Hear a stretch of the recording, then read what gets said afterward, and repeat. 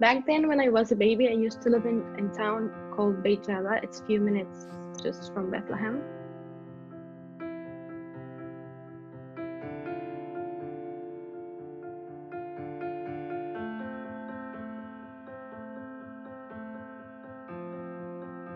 Our house was damaged 4 times with rockets and bullets.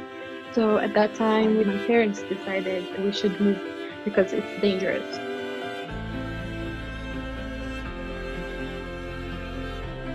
But when I finished school, I decided that I like designing, coloring, drawing more than the IT. So I said, why not to study graphic design? I love the university, the culture, and with the professors, and about the art, and also with the students. I feel like I have the opportunity to have a future because of Tariq Kalima.